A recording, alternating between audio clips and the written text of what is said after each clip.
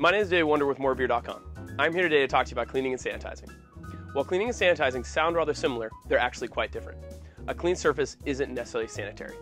Even after cleaning all visual dirt from the area, it's still possible that wild yeast and bacteria can be present. And that same wild yeast and bacteria can contaminate your beer or your wine.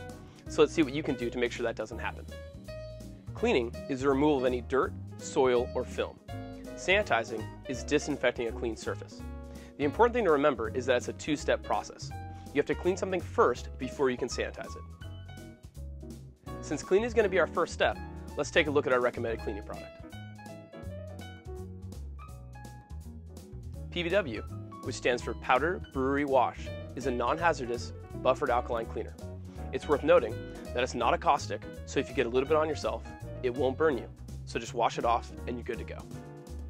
The recommended dosage is 1 to 2 ounces per gallon of water. This is great for any heavy-duty cleaning. But we've also found that if you're good at cleaning as you go, you can use a lower dosage and get the job done just fine. PBW will work in any temperature water, but is most effective between 100 to 180 degrees. The time it takes to clean depends on the temperature of the water, the concentration, and the initial soil load. Once the item is clean, you need to rinse it thoroughly to remove any residual PBW. An easy way to tell is when the item and the rinse water are no longer slippery, just like when you're washing your hands with a bar of soap. Now that we have learned how to clean and prep our surfaces, let's go ahead and look at the sanitizers that we offer.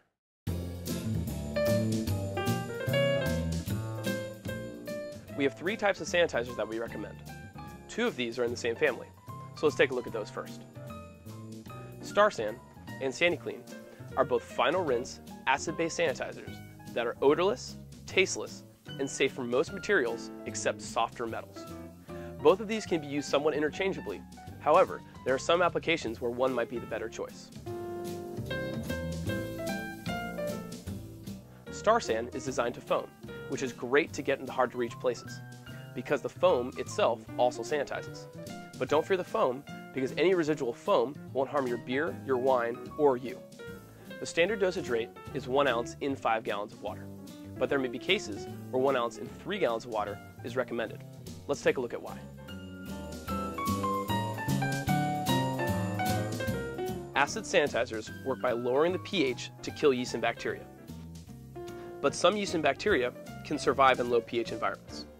They do this by having the ability to keep the acidity in their environment out of their bodies. Part of StarSan and Sani Clean contains a specific chemical that forces the cell wall to open and allows the acidity to enter the cell, which then kills it. This is the anionic portion of StarSan and Sani Clean.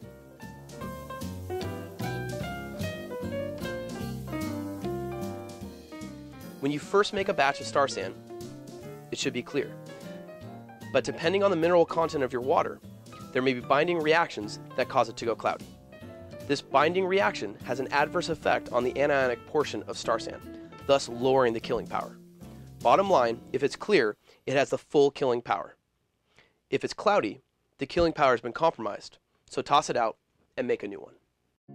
Here are some tips. Use 1 ounce in 3 gallons of water to help protect against the binding reaction. You can also use RO or deionized water to keep the minerals out. Sani Clean can be thought of as a low foam version of StarSan, which is ideal for pump setups, filtration, and bottling. Sani Clean is used at the rate of 1 ounce in 3 gallons of water. Sani Clean also has the same anionic killing power that StarSan does, but it doesn't bind with the minerals in the water and won't go cloudy. Sani Clean remains completely effective as long as the pH is 3.5 or below. Another great tool to have around as a quick surface sanitizer is Alpet D2. It's a mixture of isopropyl alcohol, water, and a residual bacteria killer called Quat. It comes pre-mixed in a handy spray bottle and is great for sanitizing surfaces, valving on conical fermenters, or individual parts such as keg posts or quick disconnects. IOStar is great for those of you who want to use an iodine-based sanitizer. It's used at a rate of 1 ounce in 5 gallons of water and has a 1-minute contact time. When using IOStar, make sure to drain and let air dry before use. Thank you for watching our video on cleaning and sanitizing. Remember, great beer and wine happens when you make cleaning and sanitizing an integral part of your process. For more information and other great videos, check out our websites, morebeer.com, and morewinemaking.com. Cheers.